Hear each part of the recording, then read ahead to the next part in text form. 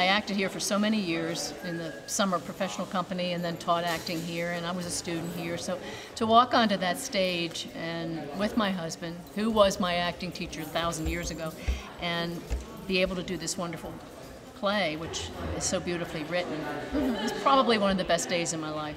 I think it was really great just to see Loeschke not just as a figurehead for Towson, but actually as a real woman, and she's actually a pretty comedic and talented actress.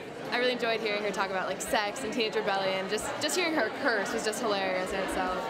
I'd never seen love letters before, and I thought it was really interesting the way the whole story was just them writing back and forth, how sometimes you didn't even get the whole letter, but it still told a very complete story.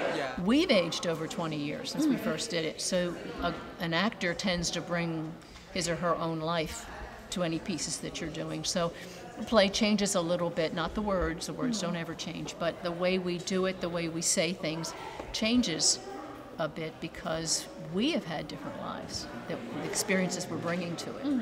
I liked it because we've never seen the president perform. Like, we've heard all these things, like she was part of the acting department, theater department, and finally seeing something was like full circle, like really interesting. It was bone-chillingly